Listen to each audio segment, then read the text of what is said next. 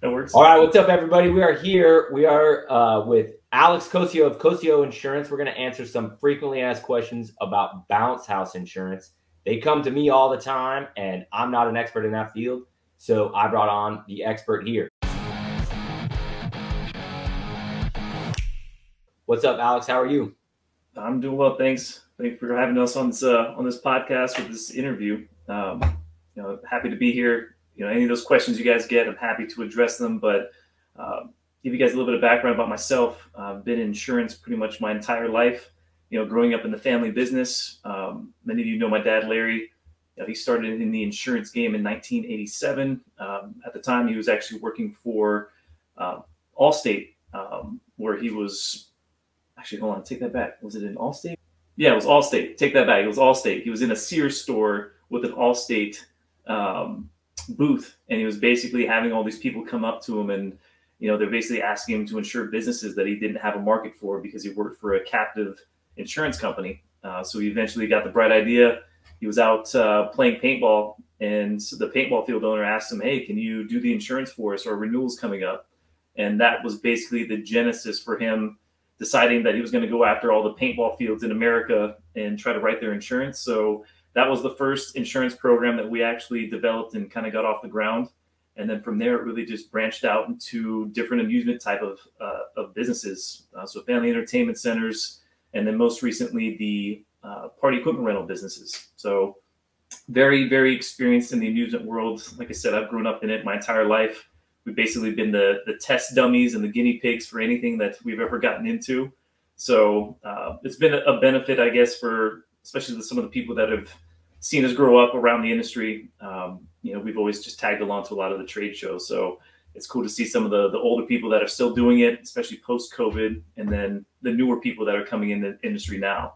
So, one of the things that was the transition was in 2019, my dad sold the business to Brown & Brown Insurance. So it's a big, huge insurance agency, probably the top 5 in the U.S. So it's a little bit different. It's more of a corporate field, but a lot of the same people stayed on staff. Obviously, COVID kind of decimated us a little bit, but we're making a comeback. We're making some hires and backfilling some of those positions as we try to regrow with you guys. So it's a little bit about us. We've done a lot of insurance and videos, hopefully, to kind of explain some of the different policies that are out there, but happy to address those as you guys have them. Yeah, all right, that's super cool. So, and I didn't know that you guys got bought by a bigger firm. So that's super cool, right? So, I mean, I got into the bounce house business, long story short, by accident. You guys have been my insurer the entire time that I've had insurance. It's just kind of like, that's just the way I operate, right? I find one that I like and I go with it. But just quick question back to kind of yours. So how old were you when you got into the family business? I mean, literally from day one. We never had the option to say no to dad. So it was like, as soon as he started up the agency, even when we moved out to South Carolina, we're probably, 8 to 10, really starting to ramp up doing the direct mailers. So if you guys got any of those wacky postcards back in the day, more than likely that was my brother and I putting the labels and the stamps on them. We helped them file back when we had files and paper documents instead of everything being digital. So that was kind of our starting point. But, once I got into high school, I'd say probably my senior year is when I finally started getting serious about insurance. I want to say it was right after my senior year of high school is when I got my first license, which was a property and casualty license. And then right after I graduated college is when I became a licensed life and health agent. So technically I've been licensed for a third of my life now. It's about 10 years. So it's kind of crazy to think about it that way, but yeah, it's different. You talk to a lot of people that get out of school and they're like, I don't know what I want to do with my life, and somehow stumble into an insurance agency somehow. And, it's kind of the opposite for me. I was almost bred for it. So that's amazing. It's a little different. Yeah.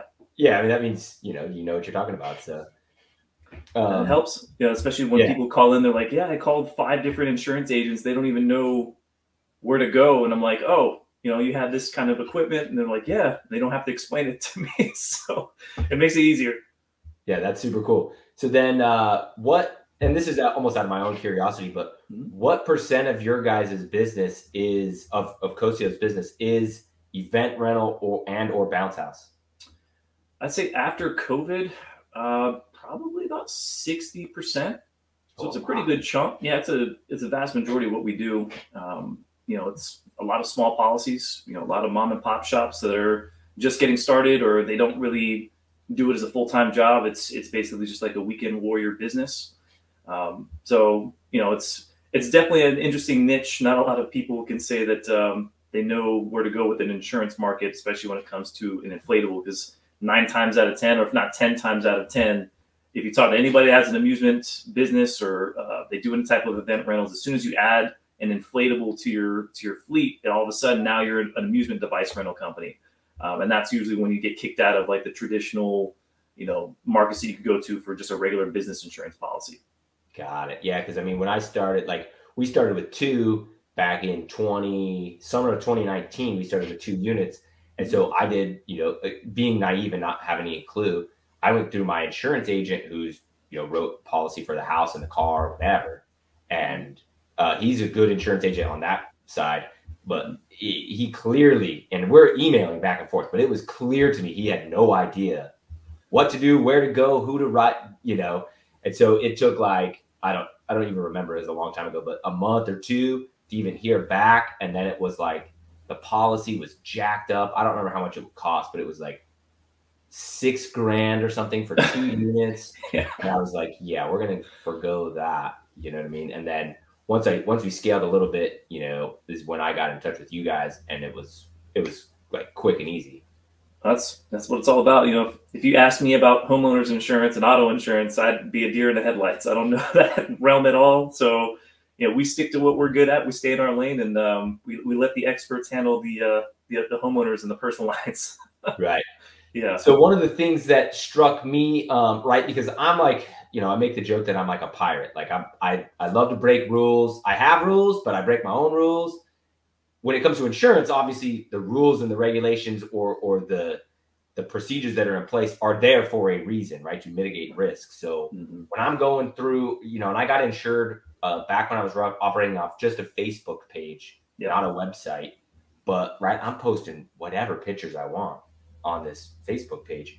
And then, and I don't remember the gal that I was working with back when I got my quote, but she sends me this laundry list of things that are, I'm breaking, or almost uninsurable or something like that. All these pictures I had of kids going down the slide backwards or whatever. And so I think that part's very valuable, because you think you just need to post on social media to get views, to get likes, and then to drive business. But from an insurance standpoint, kind of, if you could give us a background on what to post, what not to post, and why that's all important, I think that would help a lot of people. Sure. Yeah. So like you said, people want to put content up on their pages, but they don't realize that it's a public space. So if your customers can see it, so can an underwriter. And if we're your insurance agents, or if you're working with somebody else, you're not making it easy for us to sell your business as a good risk if this is what you're allowing and this is what you're advertising to the public. So we saw this a lot with knocker balls specifically. It's one thing that always comes top of mind to me, was like, it's supposed to be used as bubble soccer. And yet they would post videos of people that are literally just teeing off on each other, trying to hit each other as hard as possible. And you're like, guys, this is exactly what the insurance companies don't want you to be doing. Don't advertise that this is okay, because if you're saying it on your Facebook page, more than likely that's how your customers are going to use it. So water slides, even dry slides for that matter. If you're showing pictures of a parent putting their kid in their lap to go down a slide, it's not a good thing. That causes a lot of claims. Usually it's the adult that injures their own kid, and then they'll come back to you as the rental company and say, hey, my kid broke his leg on your slide. It must be really dangerous, but if you don't tell them that, hey, if the kid can't go down on their own, don't go up there, don't hold their hand, don't put them in your lap. They need to be able to go up and down that slide on their own. If they can't, then, sorry, here's a bounce house over here, or a smaller combo that's a little bit more accessible for you. But, that happens a lot on like the indoor inflatable centers, because the lack of supervision, that's usually what ends up happening. So if you guys are posting pictures of anything and it's showing that like there's nobody around, there's nobody that's an adult that's watching the unit. Now that's something that you guys also need to keep in mind, is that, these bounce houses or these water slides are not supposed to be babysitters. They're supposed to have an adult supervising whoever is using them. And it's common though, people, they set up at a party, The adults go have a great time. They say, hey, kids, go play on the bounce house. And those are usually when you have an instance where there's too many kids on the unit or they're going up it at the same time. Again, going back to the photos, don't have pictures showing that you have 10 kids on the ladder going up the ladder at the same time. Have them showing that you have pictures that you're controlling the unit. So that way they know what it's supposed to look like. So just set a good example. Don't put anything on there of a slide going into a pool, for example. That happens a lot in Florida. I don't know what the deal is in Florida on that one. Take pictures, but make sure that it's a safe setup. Again, don't set up on like a super steep incline, showing that that's a typical setup. You want to be on a very flat surface. The other things around you, if you guys are setting up at a street fair or a carnival or a school event, make sure that you're showing that your pay-for-play signage or your rules of play are clearly displayed in front of the units. It's always good to have a picture of that showing, before and after a setup, that you guys had everything in front of the unit to show them, hey, there's a hold harmless. Here's the rules of how you need to be on the equipment. I can't stress that enough. Having pictures and documentation is so important. Just make sure that you're putting the right picture out there for the underwriters. Yeah, that's actually kind of leads me into my next question. So I know some of the much larger companies, doing whatever, call it $1 million+ in revenue. They take pictures of like basically every setup they ever do. Mm-hmm. Is that something that is they do in-house because it's a good idea, or is that something that ever has its roots in insurance-based, to help with a claim? Or so I guess it's both. They wanted pictures of cool setups so they could put it on their websites and advertise it. But we always tell, whether you're a big company or you're a small company, regardless of the event, you should take pictures after you get that unit set up. Take a picture, and then when you come back to pick it up, take another picture. Get your drivers, if you have employees, get them into that type of a habit, because if there's any type of damage to the unit, you have a timestamp picture showing what it looked like when you left and then when you came to pick it up. So you can enforce your contracts, so that way you can hopefully avoid having to tap into your inland marine policy if you have it. You always want to go back and enforce the contract and put that on your renters first. But that also means you have to have it clearly stated in your rental contract that they are responsible for up to X amount of dollars in damage if your unit is ruined, or they have silly string in it, or they put some sort of they have fireworks and the fireworks fall down and burns holes in your units. I mean, this kind of stuff happens all the time around July 4th. So, right. I think within some of the rental softwares, even, they have a place for their drivers to take a picture and upload it. Think about Amazon. They take pictures of the package when they deliver it to you, so it's been delivered. So you can have your driver send that to you and say, "Hey, boss, we have this unit was set up correctly. All the stakes are there. All the tie downs are securely attached. It's on flat land. We put cones over all the stakes. I mean, that's about as perfect as it gets as far as the setup goes." Yeah, that's cool. Yeah, I started actually testing having my drivers take pictures this last weekend. And it worked good from a standpoint of, I knew I was protected from everything you're talking about. I mean, I've had times where I go pick up a unit and it's moved, and exactly moved it, and so it protects against that. The other thing too that was cool, that's not insurance related, but I get to see all their setups. And so it creates a coaching moment for me to where I can say, hey, dude, you should have ran that cord this way. You don't want to create a tripping hazard, or you should have, it creates the teaching moments. So the picture is something that I'm going to be doing going forward, and I'm actually a rather big fan of. You do that for the pickups as well, or just on the initial setup? So we did this last weekend. We did just on the setups. And I didn't think about doing the pickups, but it does right. You want to check both sides of the equation. So, yep. That's something that, I think just as if I was a business owner and I was doing the same thing, like I would want to make sure that I knew exactly where the damage occurred, because once you roll it up and you get it back to the shop and then you're like, oh, this thing has a tear or a hole in it, unless you know when it happened or you have that type of documentation, how do you know if it didn't happen at a party later on in the day versus the one earlier in the day? Right. So, that's just, in my opinion, I think that's the way to go. And especially if you're going to try and hold the renter accountable for it on hearsay or a whim, it's like you just don't have a lot of ground to stand on. No, exactly. All right, cool. So let's talk premiums, minimums of premiums, etc. Yep. So what is the minimum, or is there a minimum? So it depends on what you have. It's the short answer, but I would say that in general, for general liability and accident coverage, you're probably looking at a minimum of anywhere between $2,000 to $3,500. So that's kind of where it's starting out. The reason that's kind of changed over the years is we're going through a hardening of the market. So it's just, all that means is that there's fewer carriers out there that want to write party equipment rentals. Because if there is a claim, it's usually pretty substantial. You think about the $2,000 to $3,000 minimum premium. They have a claim, it's more than likely going to be like $50,000 to $100,000. Even if it doesn't pay out that amount, the expenses that go into the investigation, you got to hire attorneys, adjusters. I mean, all that good stuff goes into the equation, and it can very quickly rack up some serious dollar amounts.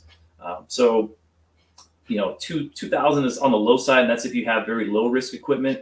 You know, if you guys are getting into, you know, mechanical rides, rock walls, bungee trampolines, or if you have any of those open front wedding style bouncers, you know, those are definitely becoming more popular, it seems, but people don't realize that it's more of a risk for that type of a unit than a four-wall, fully enclosed bounce house. So a lot of the companies that we would approach in the preferred markets, they just won't take it. They're like, no, we don't want that type of a unit. They felt the same way about like the jump offs, like the cliff jumps, some of the really, really big slides. They're like, you know, we don't want to have those in this. We want very like vanilla, very small operations that don't have huge mechanical rides. But, you know, there are carriers out there that will write that higher risk equipment. They're just going to charge a little bit more, or they may just have a higher minimum premium. So the minimum premium just means that's where it starts. You know, it's not linear. It's not tied to how many units you have. It's really just where the premium starts, and then it goes up from there. So, you know, I would think that if you're a minimum premium account, you're more than likely going to stay there, at least in that same ballpark.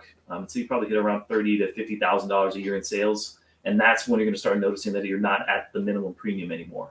You know, another thing to keep in mind is that these policies are audited. So you may pay the minimum premium at the beginning of the year, and it's based on your projected sales. So, you know, you think you're going to do 25,000, but then you get rental software, you do really well with Google ads and SEO. So you end up doing 100,000 your first year. You know, it happens. But if you projected 25 and you ended up doing 100, they're going to audit you based on what your actual sales were. So that $75,000 worth of exposure, they're going to go back after your policy expires and say, okay, well, we didn't get paid for this. This is the amount that you now owe, in addition to you having to renew your other policy for the new upcoming policy term. So just something to keep in mind. Like if you guys are having a really good year, you know, call us or let us know that you're having a great year and you want to increase your projections, because you can do it midterm. You don't have to wait until the very end of the policy period for the audit. And so for some people, you know, when you have cash flow, that's the time to do it. You don't want to wait until, you know, the first of the year or the end of the year when you guys don't have a whole lot of jobs coming in, and now all of a sudden you have a big audit payment to make. Yep. So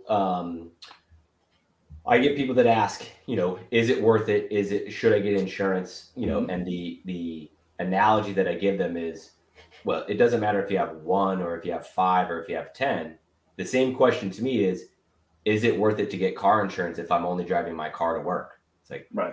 Yeah, it's the same thing where it's like, I mean, you guys have insured me for 2 years, knock on wood, nothing's ever come of it. But when it does, the 2,000, and my premium's way more than 2,000 now, but my first premium I paid with you guys, I think was $2,200 a year. Right. And so $2,200 sounds like a lot, especially if you're just starting out with 1, 2, 3 units. But when somebody falls off and breaks their femur, you're talking, like you just said, upwards of 100,000. The price difference between those two is staggering. So the answer is yes, you should get insurance. And the reason I wanted to make this video is just to kind of stress the importance of that. It's the teenager that thinks they can move out because they have enough money to pay rent, but they don't factor in all the other expenses that come with it. Right. You know, you think you could just go buy 2 bouncers and make X. Insurance is one that you definitely want to cook into the overall startup plan of your business. It becomes very frustrating too from my end, because you have people that will easily spend $15,000, $25,000 on their inflatables or their equipment, and as soon as you say that the insurance is $2,000, like, oh, I can't afford that. Well, like, wait, you just invested all this money in this equipment. What's going on? Yeah, but you know, it's and like you said, it's a necessary evil, because the alternative is it's going to kill your business. It's something that, if you're not set up correctly, if you're operating as a sole proprietor, they can come after your assets. I mean, that's very, very real. This idea that all you need is a waiver, that's not true. You need to have the insurance as well. The waiver is a great deterrent. You're going to need it to get the insurance, but at the end of the day, anybody can sign a waiver and they can still sue you. And the insurance is there to provide that, at the very minimum, the defense cost to get you into that courtroom if it comes to that, and make sure that they defend you. The whole thing is that the person who's bringing that lawsuit against you has to prove that you were negligent in some way. So having somebody who's an actual professional that's going to defend you in that situation is really, really important. Yeah. But I will also say that, ideally, you don't want to end up in a courtroom unnecessarily. So that's one thing that anything that you have, at least within our programs, we're going to have an accident policy included where, if there's any type of a medical situation where, two kids bump their heads together, one of them needs to get stitches, or they get their tooth knocked out, or another kid lands on top of another one, they break their arm, and they need to go to the ER. That's not something that the bounce house rental company is negligent for. That's just purely an accident. Kids get hurt all the time tripping over their own 2 feet. So if you know that there was an injury at a party when you go to pick up the equipment, and let's say you just ask the renters, like, hey, how'd it go? Did you have a great time? If they let you know that somebody was injured at the party, at that point, you can offer to pay for their medical bills with your accident policy. And it's really important to try to mitigate the exposure to a general liability claim, because again, we're going through a very hard market trying to find carriers that will write you for liability coverage. And as soon as you have a claim, that market becomes even smaller. And you're talking about paying a minimum of $7,500 or $25,000 a year if you have a claim. So, as much as you can do to prevent a lawsuit from being filed against you, getting out in front of it, say, I'm so sorry that happened. Please go to the doctor. We have an accident policy. We'll take care of any of your out-of-pocket bills. So if it's a deductible, the copay, also that percentage of the claim that's not covered by their primary health insurance, or even yet, if they don't have primary health insurance, the accident policy will step in that void and fill that for them. So that way they don't feel like their only option is to go get an attorney. They see one of these billboards on the side of the road says, injured, we can get you the maximum settlement. That's usually when people say, you know what, I have nothing to lose. They don't have to pay anything unless you guys win the case and they get a settlement out of it. And then the lawyers are really the ones that get the most of the money. So, just avoid that altogether. Just offer to pay for the medical bills. It's purely on a reimbursement basis. So it's not like they just get a check and they're like, oh, here's $5,000, go to the doctor. They have to go to the doctor and show you the bills and the balance that's due. And that's the amount that your accident policy will pay for. And that all goes through. So I think this is super valuable. So if that happens, right, because I literally ask, and I train my guys to ask, how did the party go every time, and really you're fishing for an issue like that. I'm generally interested in how it went, but it's kind of a bonus that you're fishing for that, right? And so they come to you and they say, there was so-and-so got hurt, whatever. What is the process that the operator should go through? Like, do they call you directly? Kind of how does it work? Yeah. So, if you want to get on the phone, we can do it that way. If you know that there's been an injury or the property has been damaged or something, take pictures, get statements from the people who were there. If it was the renter, if you had an employee that was there attending the unit, or if there was other people at the party that saw what happened, get written statements from everybody. If it's easier to get a video, so be it. You want to fill out an incident report. And so you can file as many incident reports as you want to. It's not going to do anything to your premiums. It's not putting anybody on high alert. All it's just letting us know that, hey, something happened, and then maybe it could be a claim. It's not going to ever count against you until it actually formally becomes a claim. So, get all your statements, gather all your data. You need to send us a copy of the rental agreement. So showing that you had that signed contract, which has your waiver. So you want to make sure that all of that is included when you send it in with the incident report. But in the meantime, make sure that you suggest that whoever was injured, that they go to the doctor, because your accident policy is not triggered unless they incur that first medical expense within 90 days of the accident. So if they wait for a year and they're like, oh, my back hurts all of a sudden, and then they try to go to the doctor, you're not going to be able to file an accident claim. It has to be immediate. So the process that you're talking about, where you ask them when they go to pick it up, that's perfect. It's exactly what you want to do. So that way you can nip it in the bud and let them know what the process is. Say, hey, like, you just need to go within the next 3 months and you can go ahead and file an accident claim. Anything that you have out of pocket. So it being, February, most people haven't met their deductibles for their healthcare plans yet. So this is probably that time of year when you're going to want to definitely be more proactive than, say, the end of the year when people might have already met their deductibles. So it's not really a huge medical expense for them. But the accident claim form is very simple. To get an accident claim paid, it maybe takes a few weeks versus being in a lawsuit, and it could be years for that thing to get finally settled. So it's definitely a good way to just reimburse them, make them whole again.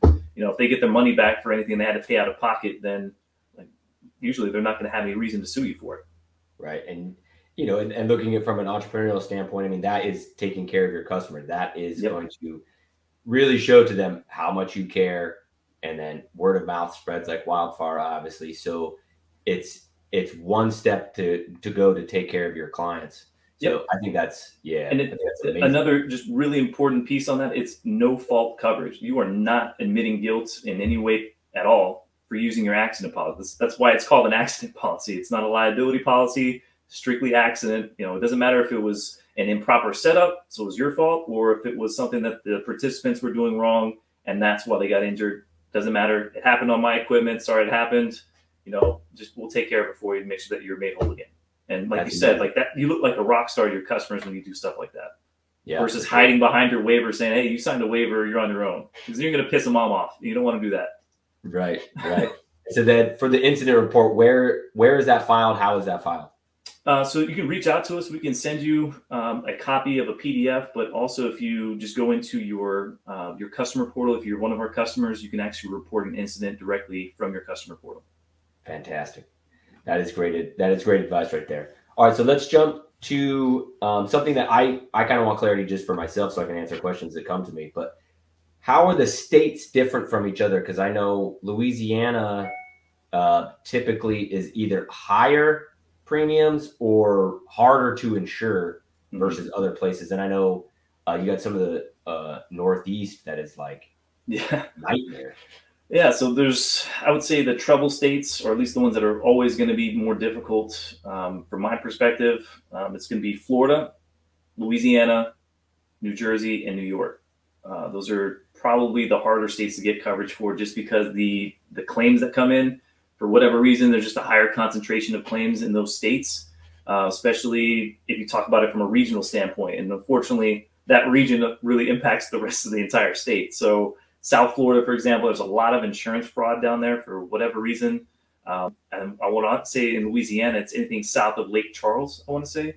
For whatever reason, a higher concentration of claims from that region of the state. So, unfortunately, if you're in northern Louisiana or you're in northern Florida, it doesn't matter. You're in Florida, so they're going to charge you the Florida rates. Same thing with New York, New Jersey, very litigious areas of the country. So they just say, hey, look, if we're going to play here and we're going to insure businesses here, we're going to have to charge more for it because if there is a claim, it's really going to really hurt us. Yeah. So, I mean, if you're in one of those 4 states, just know it's going to be more expensive when you're coming in.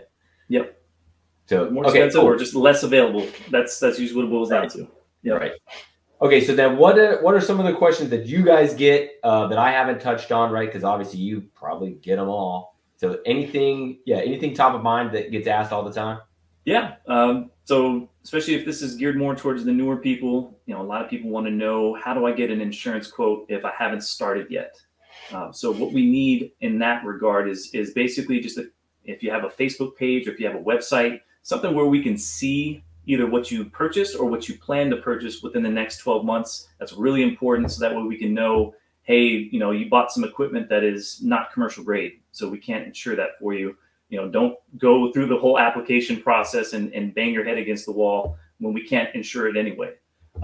Another thing to consider is just the minimum premiums. So if you are going through and you're like, I don't know, we just started the business, we don't know what we're going to do yet. We can't get you a quote without a projection on your sales. So if you've never started yet and you don't know, we still have to have a number there. So we can help you with the formulas to get started. Usually it's just going to be what your average rental price is times, the estimated number of rentals per month, and then multiply that times the number of months that you have in your operating season. And also just keep in mind that this is not a calendar year. So it's 12 months from the date that the policy starts. So if it's March 1st to March 1st, or April 15th to April 15th, that's basically what you need to think about it. Not necessarily, okay, in 2021 we did this, or in 2022 we did this. You really need to focus on that actual 12-month policy term. That's really what we're looking for. And a lot of people want to know, okay, well, I don't know how to keep track of that, or how do I know what I've done in my sales for the audit? Get the rental software. You guys can start out with the rental software, whether it's Event Rental Systems or Inflatable Office or Bouncy Castle Network. I always recommend that you guys kind of start there. So that way, one, you have a website that we can actually look at, and two, you get discounts for it. And it's going to keep you a little bit more organized when you start out. Another thing we get a lot of is we don't have a contract, or we don't have a rental agreement, or will you provide that to us? We are not attorneys, but we will absolutely give you a sample to get you started. You should always take any of these legal documents and have legal counsel approve them and finalize them for you, because every state is different. You don't want to take the approach of copying somebody else's mistake or their problem.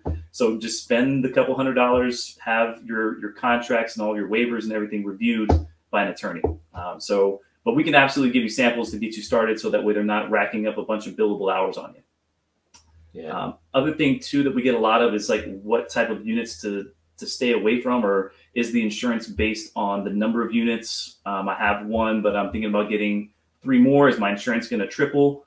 That's not the case. It's all based on your sales. So as your inventory increases, or you get more units, logically, I think you would expect that your sales are going to increase. So yes, that is kind of hand in hand there, but it's not necessarily on a per unit basis, unless you were to buy a mechanical bull, or there is a flat charge for, if you have a mechanical bull, it's $4,000 or $5,000, no matter what. That's really the only other situation I could think of where they charge it on a per unit basis.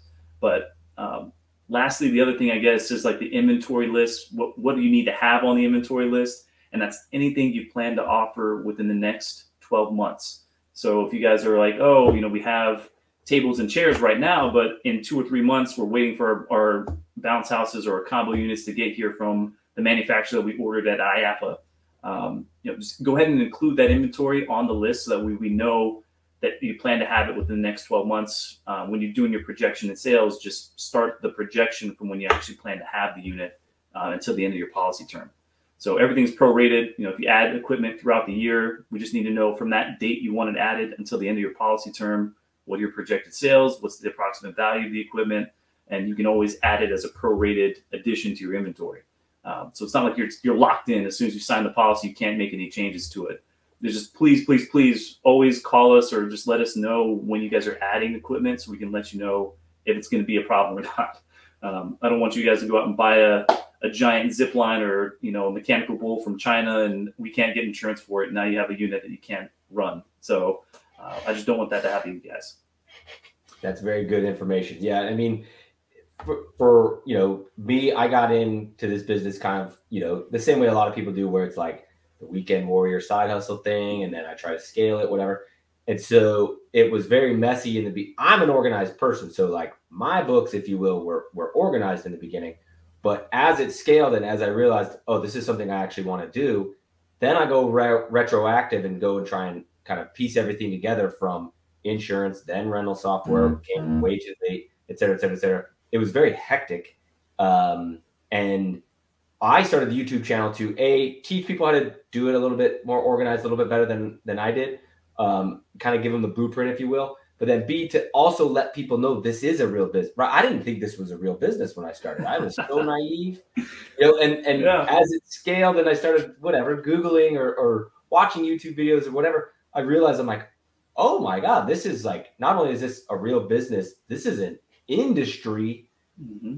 And now that I look at it and I can give advice to people kind of going back, I kind of tell them like, don't start this off like it's something you want to dip your toe into. Do it right in the beginning and it can become something special, but it's a real business, not just buy a bouncer and go drop it off because you rented it on Facebook Marketplace. I'm pretty sure I've tried to talk many people out of starting a bounce house rental business many times, just because they have one that they bought, they got a good deal on it, they saw it on Craigslist, they bought one, and they're like, I'm gonna start this bounce house rental business. I'm like, man, like, do you realize you're giving up your weekends, you're giving up your holidays. These things are heavy. Like, the vinyl gets hot in the summertime. It's not easy money. Like, this is going to be some hard work, but it can be a great business for you. And you're like, man, I don't know if I want to buy more than that. And they want to know, what the insurance is going to cost them. And they're like, oh, I was only projecting $1,500 a year in sales. And you're like, your insurance premium is going to be more than that, man. You want to rethink this? And they're like, okay, you're probably right. But we have a lot of people that get started and they don't realize the amount of work that goes into it. And I want people to go into the situation with eyes wide open. Just because you spent a lot of money on your kid's backyard birthday party and you rented one, you're like, man, these guys must be making a killing. I think a lot of the people that are in the industry for a while, they're pulling back a lot of their stuff and saying, hey, I don't want to have more gross sales. I want to have more profit. How can I be more profitable instead of just getting that top line number? I need to have the bottom line number matter just as much. So just keep that in mind. You guys are building out your inventories. Combo units, get stuff that's versatile. Don't get something that's super highly specialized. I guess unisex. Having the slides, whether they're wet or dry use, that seems to be something that's really important when you guys are just starting out to get the most bang for your buck. But like you were talking about organization, get the rental software, guys. I can't preach that enough. It's going to make your life so much easier than trying to do this on pen and paper. Not only just from just getting everything into your system, but when you make them go through a process like that and they don't have to talk to you, they can just go online and book it. Why not? Like, you don't have to have them call you. Yeah, no, people do not want to talk. No, I get that all the time. Well, I like to touch all my clients and I like to be able to help them through the booking. I'm like, dude, they don't want to talk to you. Just let it alone. They don't want to. Right. Make it frictionless. Yeah. I'm pulling up my spreadsheet here. So not much changed year over year for me. My inventory is a little bigger now than it was last year in this time, but I was up 180% in January, basically on the back of inflatable office only. That's awesome. I mean, that's the only thing that changed. Like I said, I've got maybe 5 more units than I had last year, but I mean, this time last year I was around 20-ish, so it's not like a ton changed. So I cannot stress get rental software, right? People think of it. I thought of it at an expense. I don't need to spend $120 a month on this because I can do it all myself. And I got all these calendars and the shit I wrote down and colored pens and whatever. As soon as I got inflatable office, it was maybe a month later before you really start to see a uptick because you start to get used to it, and so do your regular clients. And then it was off to the races. And like I said, we were up 180% January over January. That's amazing. Just on the back of basically that alone. So we had a lot of people that, coming into this year, especially in 2021, COVID was kind of like, oh, we don't know what's going to happen. But we're seeing that at least the people that have been renewing January, February, a lot of them did much better than they anticipated last year than, obviously this time last year. So COVID was really good to a lot of businesses because you couldn't go out to the fixed locations, but you could have parties at your house, so people always will spend money on their kids. And it's shocking to me. It's almost counterintuitive how much some of these businesses grew last year. It's crazy to see. But like you said, if you really invest into the software, you have a really good web presence because, everybody shops on this these days. They're not going to necessarily get onto your computer and look for you that way, or they're definitely not getting into the yellow pages. So, having good web presence, social media presence, I mean, that's doesn't matter how long you've been in the business. I mean, you can really scale the business just by doing that.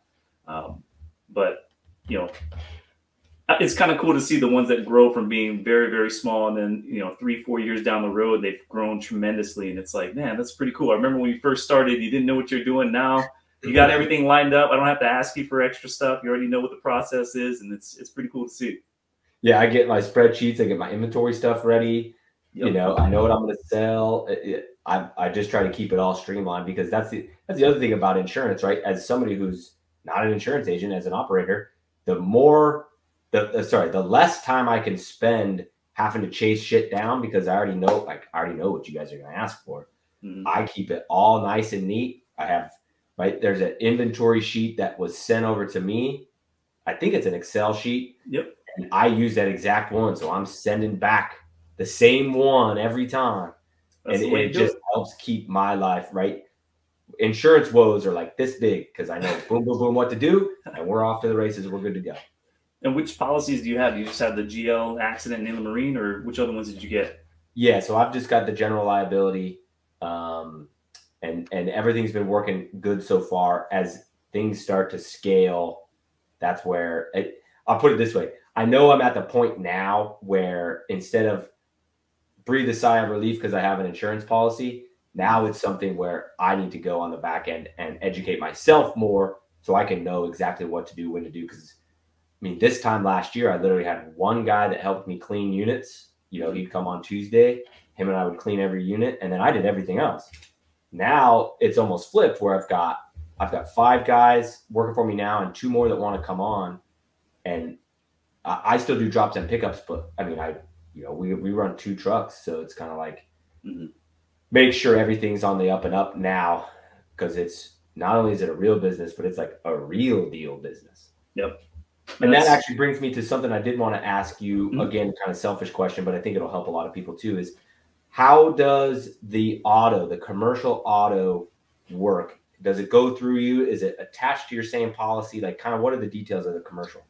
Yeah, so it is a completely separate policy. It's not tied to any of like your general liability or your accident coverage. In fact, it's an exclusion under the general liability policy. So you have to have a separate policy for it.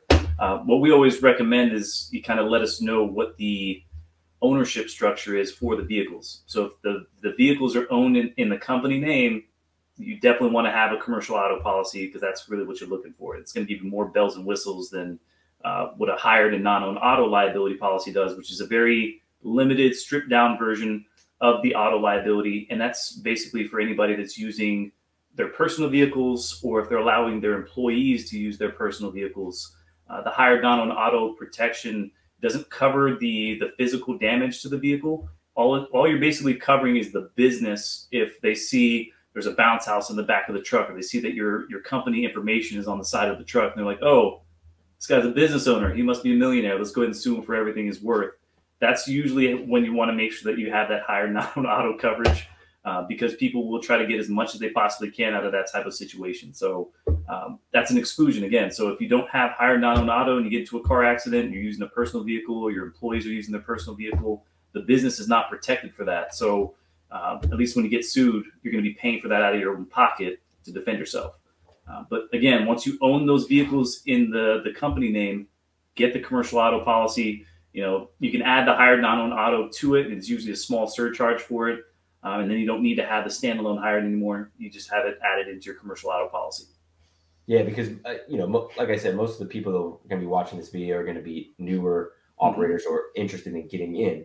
So they're going to have their Jeep or their Honda Pilot or their, hopefully they got a pickup truck, but it's going to be theirs, and their LLC is going to be this big. So, yeah. So the hired non-owned auto is the way to go. It's not very expensive, but if you guys are looking for peace of mind, in my opinion, I think that it's way more likely that you get into a car accident than forget to set up a bounce house correctly. So, something to consider is like, yeah, you guys are driving a lot, a lot of miles that you guys are putting on driving back and forth. You're probably going through residential areas. I mean, there's a lot of stop and go. So just keep that in mind. It is available to you. Most people, they just want the cheapest possible. Like, I just want to be able to operate in a park or a city or something. But you don't think about it, I guess, from a holistic, comprehensive approach of like, hey, what do I need to do to protect my business? Talk about auto. You could talk about cyber liability insurance. If you're processing credit cards, I highly recommend that policy, just because cyber ransomware attacks, social engineering, where somebody's trying to spoof somebody's email address. They're basically like, hey, I'm a school. If you wanted to put in your deposit for the spring fling, you need to make your deposit here. And now all of a sudden you're wiring money or sending money to somebody that's not who they say they are. And that's becoming more and more common. And with a lot of the small businesses, you guys don't have cybersecurity. There's probably very little training on it. You're very easy targets for these people. So cyber coverage is maybe like $100, $200 a year. It's not very expensive at all. So if you guys are looking for peace of mind, that's an easy one to pick up. Outside of that, if you have employees, sexual abuse and molestation coverage, especially if you're staffing the equipment. All it takes is somebody to accuse you, and all of a sudden you're in a lawsuit, and your general liability policy does not pay for that. So something you can add into it. It's usually a percentage of whatever your general liability policy is, but it could be a couple $100, could be a couple thousand, just depending on what you're paying for the GL coverage. Outside of that, the inland marine, we talked about that briefly, just getting coverage on your equipment. If you're storing it in your house, your business personal property is excluded from your homeowner's insurance. I know that much about personal insurance. So if you guys, even if you're storing it in your garage or if you have it in a storage building, you can have an inland marine policy to cover it while it's there, while it's in transit, and also while it's set up at the event. That way you guys know that your equipment is going to be covered. A lot of people ask about the inland marine policy and like a damage waiver. Does it negate it? The damage waiver, that's just between you and your customer saying that if something does happen, I'm not going to hold you responsible for the fixing or the replacement of that particular unit. I'm basically taking it on my own. So a lot of people see a damage waiver as a great revenue stream, but they have to also realize that you're basically letting the customer off the hook if something happens. So if you don't have an inland marine policy, you're paying for it out of your own pocket. So something to consider. That's good. That's all great information. And good to know that the insurance side of this business is as robust as it needs to be and can be as you grow. So that's good stuff. Another thing too is if you need higher limits. So depending, we see this a lot in Louisiana, Florida as well. Really anywhere that has a diocese. So if you're doing anything with a big school or a large organization like that, they may require you to have additional policies or additional coverages, higher limits. They have minimums that you have to have in order to do an event for them. So if you guys are getting into a situation where you're putting in a bid, or you're like, hey, am I covered to do this type of event? They usually have a sample document where they give you what the requirements are. And if you send that to us, we can take a look at it and say, hey, you don't have this, or you do have this, you meet this requirement. In order to meet these requirements, it'll cost you X number of dollars. And again, it's a tightening market. So higher limits, if you need more than, I'd say, $2 million per occurrence, it's much tougher and it's going to be much more expensive than in years past.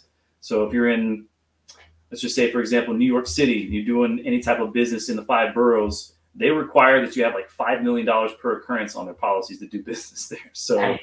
So you may be looking at like $30,000 to $40,000 just in insurance. So some of the bigger people, that makes sense for them. But if you're a small mom and pop, you don't want your insurance to be more than what your annual sales are. Yeah, that's crazy, because I didn't even know that you guys wrote policies that had the highest I've heard of. Naive to this, FYI, but was $2 million. I didn't even know you could write up 5. Yeah, I mean, you can go. It's really about how much you want to pay for it. So. I had an account that was in Florida and they needed, I think, 10 million or 15 million per occurrence. And I was like, oh my God. But they were working with Disney. So Disney has higher requirements. So It's to be expected. Yep. Cool. All right. So close it out here. So I've got your website ticking at the bottom there, CossioInsurance.com. That's probably best place to get with you guys. Yes. Yes. Yeah. So if you go to the website, you can engage. We have a chat feature there if you just wanted to get some basic information or some basic questions answered. We can at least get you an estimate if you go to the website and you use those features. An estimate, that's not a formal quote. In order to get you a formal quote, you do need to go through the application process. So if you go to the website, you'll see there, I want to say that's on the homepage about halfway down. There'll be a link there for you to go ahead and fill out the application. You'll have to register as a customer. Full disclosure, this is probably a good time to put this out there, that we have been having some issues with the application. If you started it and then you never finished it, or if you tried to go back and complete it, for some reason, there's been a little bit of a disconnect there. So if you haven't heard from us in a few weeks, definitely give us a call or shoot us a message and see if we can look and see if the application is somewhere out there in cyberspace. I would really appreciate that. There seems to be some common feedback that we're getting in some of these Facebook groups. So if you guys are having that issue, please reach out. I'd be happy to look into it and get it taken care of for you. Awesome. Thank you very much for all the amazing information, Alex. You can stay in the little studio here. I'm going to end the broadcast. Signing off. So thanks for watching. Thanks for listening. Everybody, peace out.